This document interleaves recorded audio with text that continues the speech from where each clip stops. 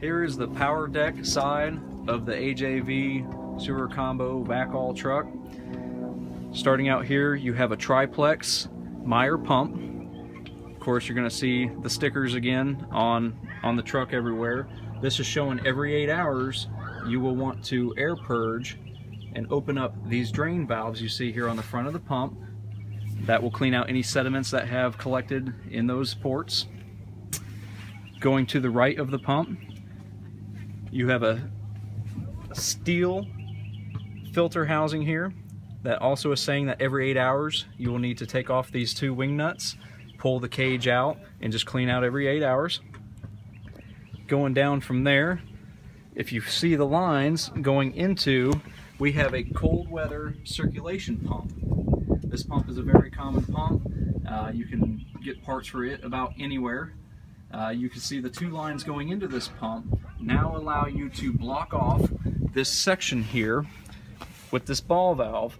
You will physically shut off the ball valve to the strainer, which will allow water flow coming from your tank into the T-valve, down the line into your cold weather recirculation pump. That then kicks the water pressure back up into and through the strainer that we talked about a minute ago, in through your pump, allowing full water, cold weather circulation for 32 degrees and below.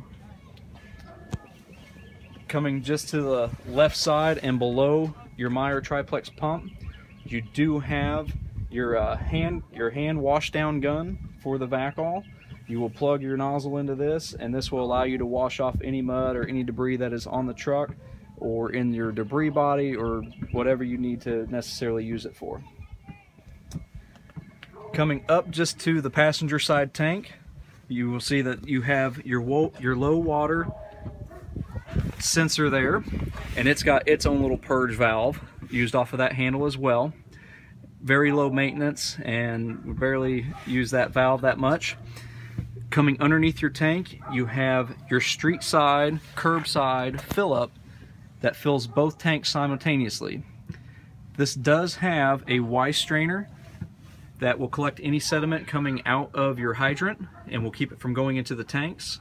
If need be, you need to purge this Y strainer. There is a handle on the back side that opens up a valve that allows that water coming from the hydrant to purge that strainer and drain out onto the ground for a few seconds. Go a little bit lower next to the tank, between a toolbox if it is mounted and to the side of your washdown gun reel. You do also have another purge/drain valve on it that will allow you to purge any sediments or any unused, unwanted water from the hose reel or that line.